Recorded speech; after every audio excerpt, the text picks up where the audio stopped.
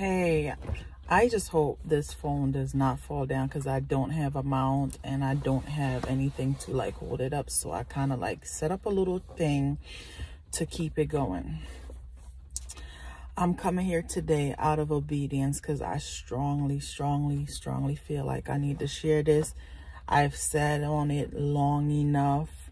I have moved in disobedience very long, and this is long overdue. I just feel an overwhelming feeling in my spirit as I was listening to a teaching, and I felt so challenged to step out of my comfort zone. Like I'm literally having like a little bit of like anxiety, I guess, sweaty palms and all. Like I'm nervous to share this because I know with things like this, it gets a lot of scrutiny. Like people will question it. People will wonder if, you know, the individuals that share these kinds of testimonies, if they're telling the truth or they're lying, and you know, all the things that come with this stuff. But I know that it's true, right? And I know what God has done for me, and it's not about those people. And maybe in time God will even use it however he sees fit for those individuals. But these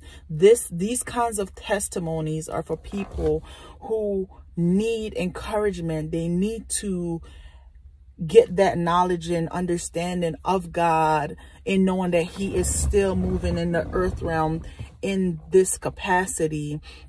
A lot of times we box God in, and we have our own ideas of what God is and who God is and what he's doing and not doing. It's so much, and that's why it's so important for relationship. But this is going back to my journey, and I believe that God is calling me to share more videos like this because I've known that he wants me to use this platform to do something, but I've been trying to control the narrative, like how I use this platform. Oh, I want to work on my editing and do all these things. And he's like, that's not what it's about. And so I just want to move in obedience from now on to share the things that he's directed me to share. Some years back, I was in a domestic violent relationship. I think I've mentioned this before. I had several videos up that I taken down because it was too vulnerable in my eyes. I'm just like, that's a lot. And, you know, but I realized my life is not my own. And so God wants to use this story, right? My story. So several years ago, when I was in that domestic violent relationship, my partner at the time, he was going around, he slept around a lot, and he contracted a STD and never told me anything about it. And it was an STD that you can't get rid of.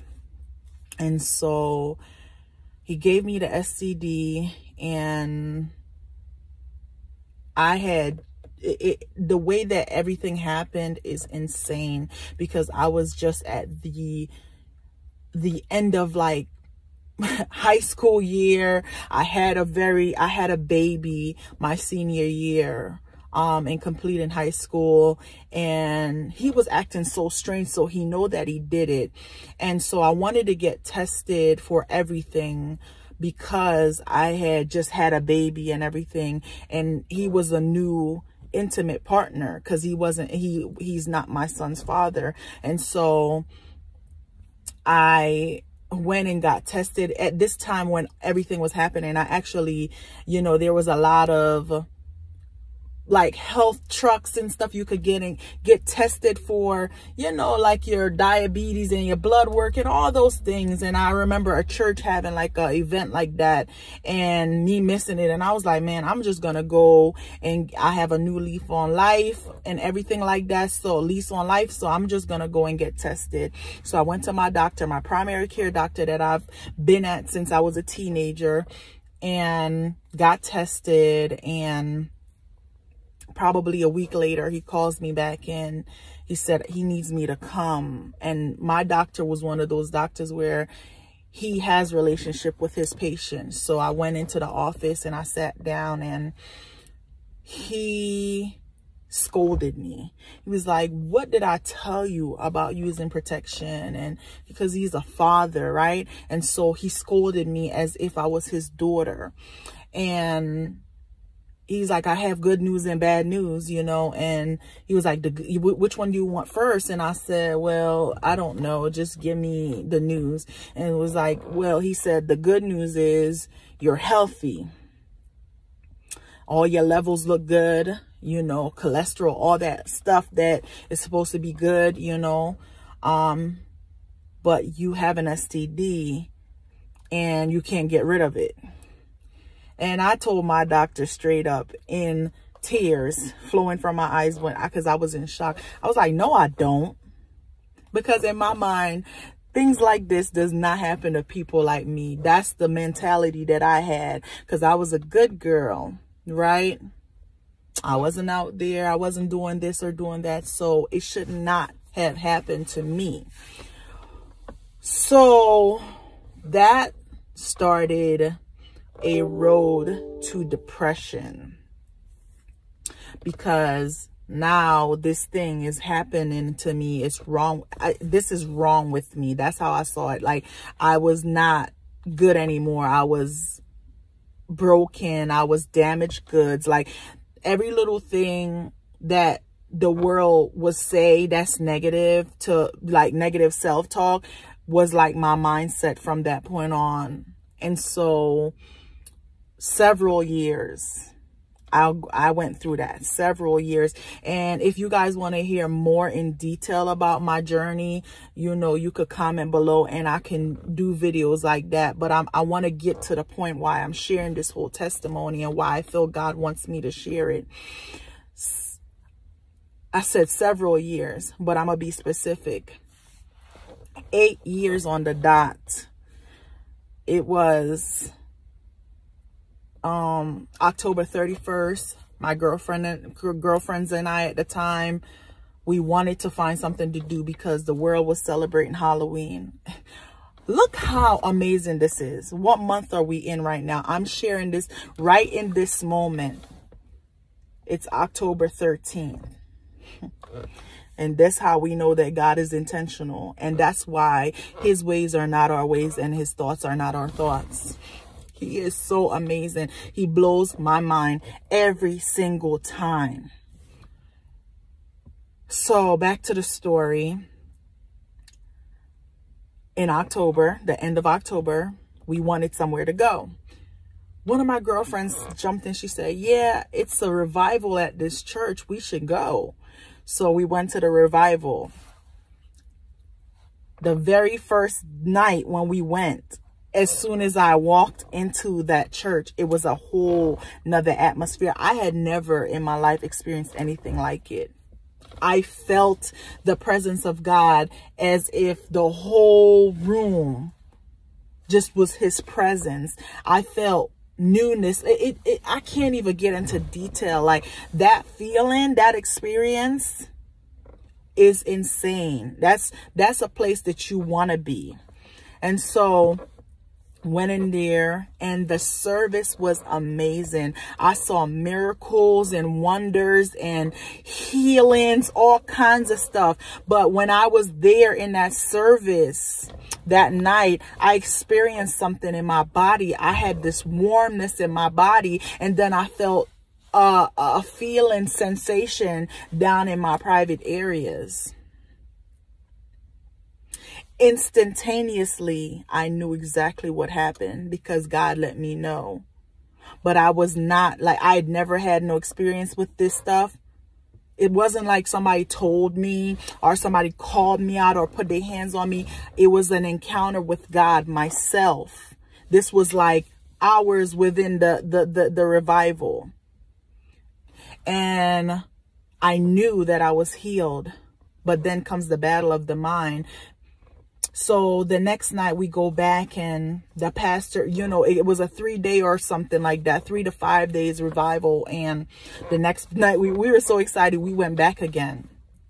And so the pastor said, raise your hand if this has been a blessing to you. So I put my hand up, not thinking he was asking us to put our hands up to be called on, because you know, we do that in church where we raise our hand to come in agreement with something because we are all experiencing this. But he just pointed me out, called me out and said, you come here. And I was like, I could not believe he was calling on me. Like, no, I don't do that. And he was like, no, come on. You don't have to say it out loud. You could tell me in my ears what it is. So that moment, I know that God was speaking to him. So I went and I whispered in his ear, and he said, God knows. And he said, the same healing that has taken place in your body, he already had put it in your hands from when you were a child. And then my memory goes off and I remember things that happened in my childhood. And we'll go back to that if you want to know more about that as well. And so I left the altar that night with the pastor on stage, and I went back to the audience, the congregation, you know, and from that moment on, like I said, from me experiencing that healing, the battle of the mind came in, because now the enemy's telling me, no, I'm not, you know, he's just coming at me with negativity. I had this STD for so many years, and I never had an issue with it because it wasn't like my body was letting me know that I had anything. And instantly after this healing experience, all of a sudden, I'm having signs of having this STD. And I'm like, oh. So 2 weeks passed, because I battled for 2 weeks before I went to the doctor to confirm that this actually was not there anymore. So I called the doctor's office, and I said to the nurse, hey, I'm trying to set up for a blood work for this STD. And I came out clearly telling her what this was. I was like, well, God told me it's healed. I don't even know why I did that, but I did it, right? And so I told her, and she was like, well, this was her response. I have never even heard about anything like this, so I don't know why you even want to do it. But I was like, okay. So I had my appointment, still battling daily. And finally, the results are in. She took it upon herself to make note to herself that when my blood work came in, she was going to make sure she called me, because she wanted to be a part of this. She called me on the phone. I remember the day like yesterday. I was driving in my car. I had my girlfriend on one side, and my children were young at the time, and we are going somewhere, and I remember exactly where I was, and we are about to cross the light. And literally when she called me, she said, Miss Jessica, I don't know, but this is a miracle, because I've never, like I said, never seen anything like this, but there is nothing there. And my girlfriend and I just bust out in praise. I remember jamming my foot on the brakes in the middle of us crossing the light, because I was just, I gave out a big yes, because I was just like, oh my God, God, you did it. Like, now, you know, I have this solid thing to just know without a shadow of a doubt that you did this for me. And so as I'm finishing up sharing that part, I'm just feeling like everything coming down. And I know that the Holy Spirit is like making me know that it is done. And God healed me. And it was 8 years on the dot of me getting that STD. And I had not even known this at the time. About 8 meaning new beginning. And he gave me a new beginning. He took away that thing, and he gave me my health back. And that thing came with so much, and so much negative. It put a damper on my life. My thoughts were just a hot mess. And I just thank God for healing in this season, healing that is still happening today, healing how he opened up the eyes of the blind man and opened up ears and called Lazarus out of his deathbed and raising Jesus from the dead. God is still healing in this season. And we need to stop comparing ourselves to other people. We need to find relationship with God.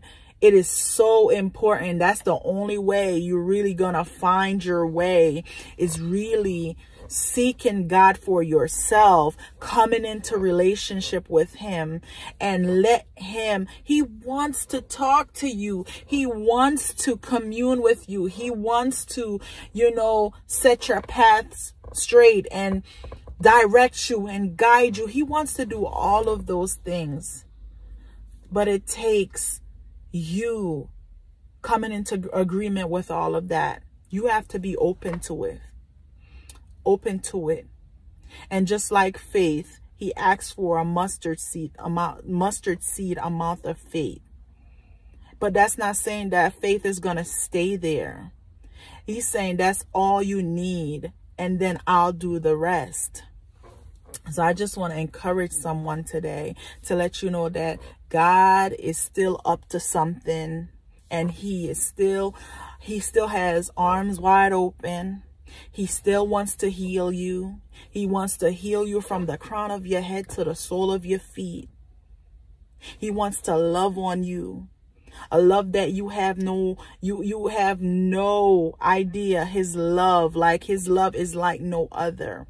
And he wants to have that encounter with you because you belong to him. And he created you for that purpose. And so I just want to share that today. And I just want to encourage somebody. You will know if this video is for you. And so I just want to challenge you to open up your heart, open up your mind, accept Jesus Christ as your personal Savior, and begin to walk with him, commune with him, have relationship with him, and just watch him change your life for the better. So I just really wanted to come here and in obedience today and share this. And let me say a quick word of prayer before I go. Father God, I just want to thank you, God. I thank you, God, that you are moving in this season. I thank you, God, that you are so concerned about all of your children. I thank you, oh God, that in this season you want to deliver us. You want to heal us. You want to get us back, oh Father God. Get us back like when somebody broke up with us or hurt us and they want to get their old thing back. But God, that's not how it happened, because in your word it says that, Lord, you don't leave us, but we leave you, God. We know that we leave you, God. Make it not easy for us to walk away from you, God. Lord, let us experience your presence. Let us enjoy our relationship with you, God. Help us to grow in the knowledge and understanding of who you are, God. Lord, help us, oh Father God, to be open. Hearts wide open, minds wide open. Help us to look to you and trust in you. God, I just thank you for this time, and I just thank you for the lives that you will touch and the things that you're getting ready to do just from this action of obedience. God, I give you the glory, I give you the honor, I give you the praise, and it's in Jesus' mighty name that I do pray. I call all of these things done. Thank you, Lord, and amen. So you go and you have a wonderful day and be encouraged, and just know you are truly, truly, truly loved more than you can even fathom. So take care. Be blessed.